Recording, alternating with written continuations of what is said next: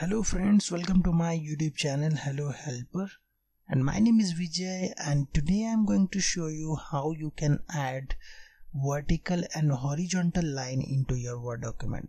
So keep watching. So friend, first of all I am going to open my Word document. So this is Word software, and here I am going to create blank document. And you can see this is my blank document, and here I want to draw vertical line and horizontal line.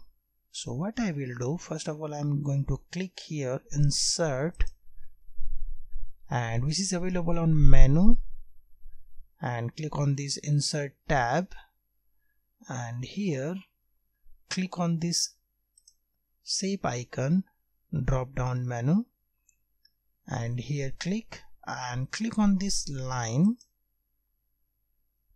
and here you can directly just make this line.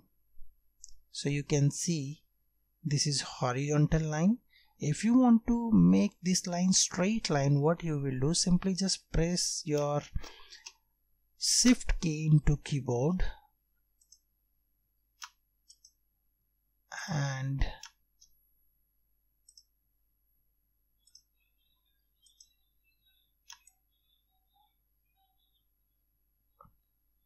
draw lines. So you can see this is very straight line.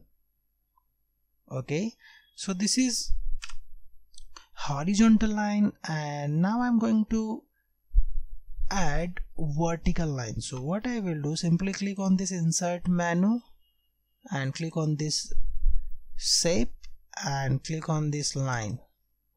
Now press your shift key and draw from top to bottom. So this will be vertical line. So friend, you can see right now I have created horizontal line and vertical line into Word document. I hope you like this video. If you like this video, click on this like button and share with your friends. And if you have any query or question, you can ask me in comment section, so I will give you the answer. And if you like this video, please subscribe our YouTube channel, because I'm uploading like this video you will learn like this. Thank you for watching and stay tuned with me.